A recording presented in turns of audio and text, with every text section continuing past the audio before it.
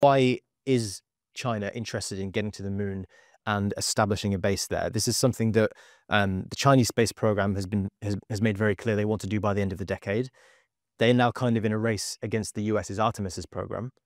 Where do we think that's going to end up, and why is China so keen to get there first? I mean, if China can do this, I mean, this is exactly the kind of prestige project that Xi Jinping loves, right? So he loves the fact that, uh, within less than a decade, there's more high-speed rail in China than the rest of the world combined, which is, I mean, the kind of moonshot, if we can use this moonshot project that the Chinese state loves to pride itself on, and building this incredible infrastructure and doing these huge projects. And so going to the moon is the next one. So this would be a really good way for Xi Jinping to show his own population that no, we are winning the tech war with the U.S. We can overcome and overcome the century of humiliation, which a core aspect of Xi Jinping's national ideology.